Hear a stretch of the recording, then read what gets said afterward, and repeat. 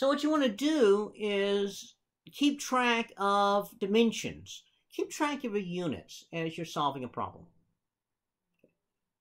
This will save you. You know, the previous example showed you one place where if you didn't keep track of the units, you could really mess up. Changing the units from one form to the other, keeping track of that turns out to be very important. We can do another example. Let's say that you have an object right here, okay, and you're dropping it and it hits the ground, okay, and you want to know how far it fell, okay.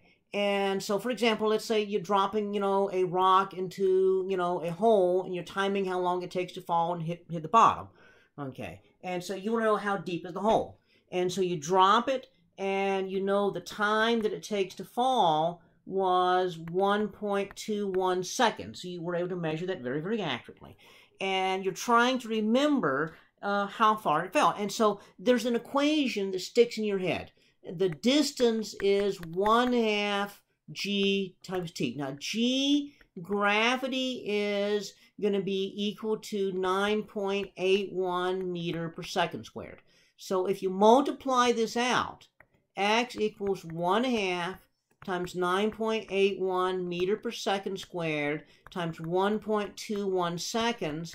The answer is, well, you just multiply this out, 1/2 times 9.81 times 1.21, and the answer comes out to be 5.94. Oh, wait, something's wrong. You can write meter, but is that right? Just look at your units. You have meter per second squared times second. So that cancels one of those. This is meter per second. That is not a unit of distance.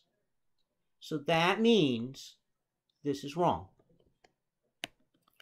If the units do not work out, it's wrong. Simply writing the right unit doesn't make the answer right. And so it's still wrong. Okay, so that means this is exactly what you had up here. So that means that you remembered the equation wrong. Again, on a test, you're trying to solve something, you remembered the equation wrong. You get the wrong answer.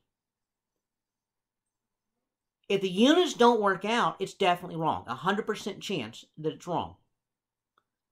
Now, if the units work out, there's actually a really good chance you did the problem right and it is correct.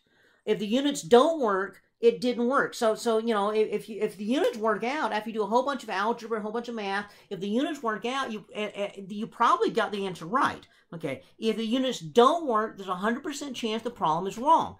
Fix it. So you say, what would fix this? Well, with meter over second squared, you need to multiply by second squared. Well, you have to square that term. So that means that should have been t squared right there. Okay. So that means that this is now 7.18 meters. Okay. So we solved the problem. You thought you knew what the answer was. You thought you knew what the equation was, but you remembered it wrong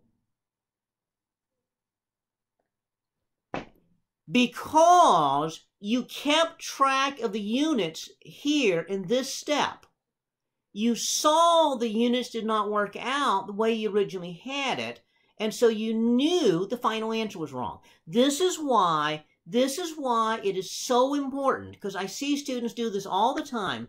They don't write down the units in there, and if you don't write down the units, then you would look at that and say, oh, okay, so I multiply 1/2 times 9.81 times the 1.21, and I get 5.94, and they just stick the right unit in there. This is wrong. That you don't get points for it being close. Okay, an engineer, an aeronautical engineer that builds an airplane that's almost able to land or almost able to take off. That's not a very good engineer.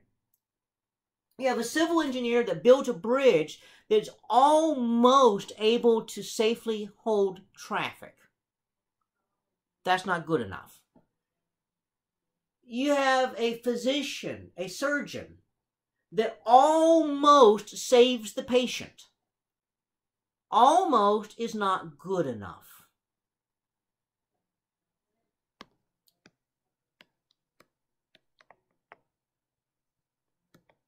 To catch a mistake, put the units in, actually take the extra step to multiply out the unit. If the units work, you probably did it right. If the units don't work, you did it wrong.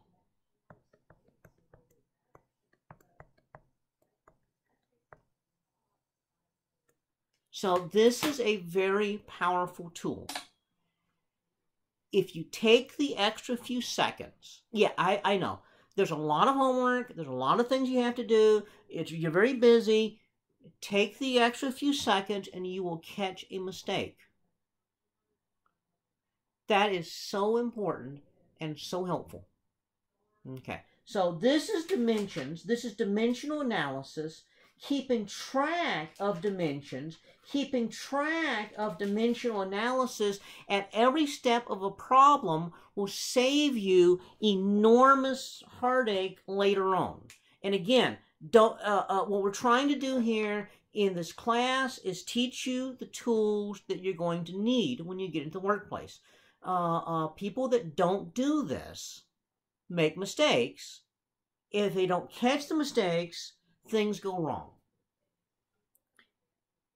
An engineer that builds a vehicle or designs a bridge or a building or a machine that doesn't work right,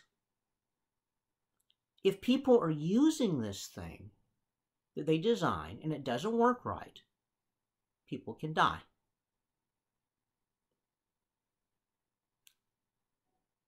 You cannot afford to make a mistake in the real world. And so that's why we stress you need to keep track of the units, keep track of the dimensions, make sure it works. That's what we're trying to do in this class. The reason you have to take physics before you go on to other courses in science and engineering is this discipline for learning how to do this sort of thing. Okay, so with this, that kind of concludes our set of lectures for Chapter 1 of the textbook. So you know what you need to know now in order to do the homework. So get to work on doing the homework for Chapter 1. I'll be starting talking about Chapter 2. Chapter 2 is a much bigger, much more in-depth, much more comprehensive chapter. It's going to be a whole lot more work. You start doing physics there. Chapter 1 is the background material. So good luck. Start doing the homework. And we'll start doing Chapter 2 shortly after this.